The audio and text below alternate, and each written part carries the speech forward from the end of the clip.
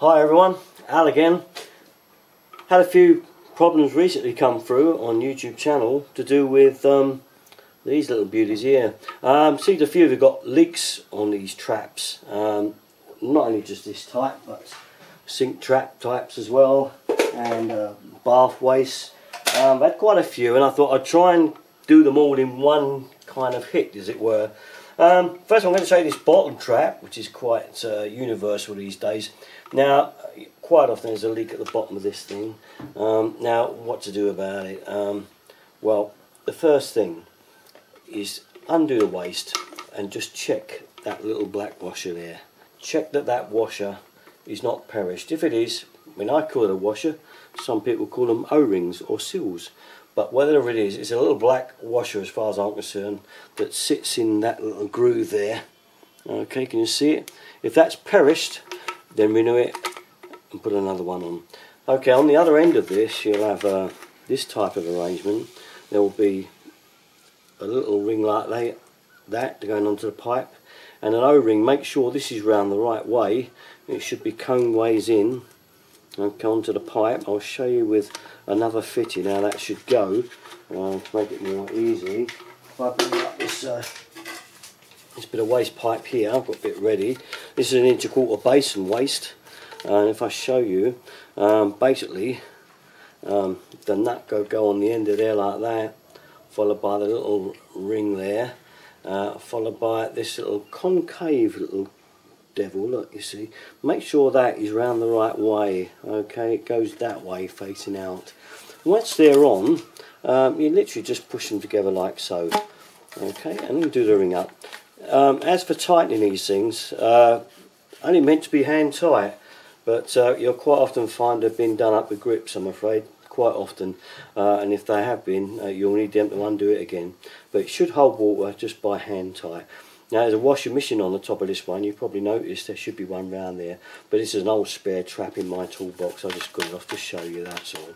Okay, so we move on. Back to a little bottle trap again. This is quite a common one to say under sinks.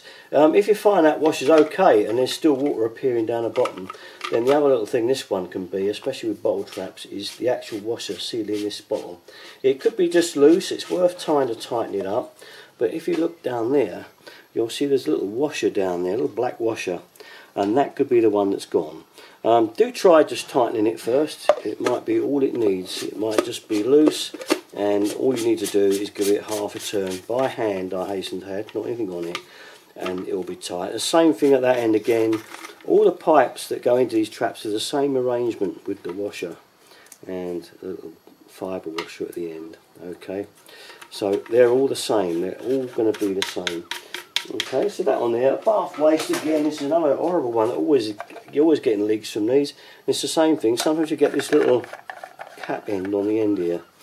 They're a nuisance. They're just a bloody nuisance. I would sooner do without.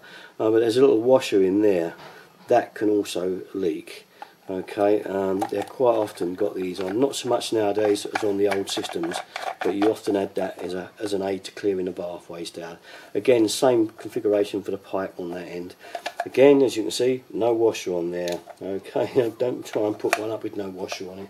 Lastly, and at least, I'm back to the basin waste again. I just want to show you something. A lady got on to me last week. She'd fitted a wash basin, very brave, and I think very good too. Why not? But she found that the trap was too short. The existing trap was like this, and the basin waste was there. So I just said, go out to your local plumbing shop and get an adjustable waste. And this is it. This is an adjustable waste. By that I mean you can pull this up and down. So you just undo that, and you can pull it. See that? So you can make up the height that is missing. So if you find that it's either too high or it's too low, you can cut it down the other way as well. Now the part for this, you have to do this, take this off, is a washer like so. This is a sealing washer for going into there. Okay, if you have to cut it down, you'll find you'll have to cut a little bit off of this because it can only go down to that level there. So if you need to go lower, you will need to nip a little bit of that waste pipe off.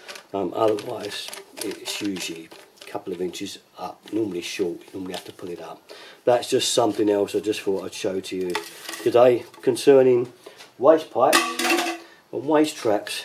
They're not as difficult as they look, and usually the leaks are easily found. Don't forget, if you've got a waste like this as well, that you can have a leak from this one. If you split this one, there's another washer there. Okay, so this one could also leak, so it's something else to look out for. Just dry everything off with a piece of Fiesta.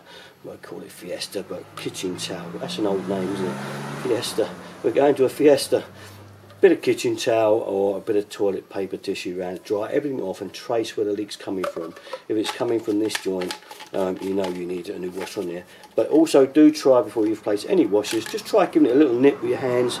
Sometimes it can be just loose and nothing but just a little bit loose, and just a tiny little nip with your hands like that, and it will stop the leak. So do try that first before you go about replacing any washers.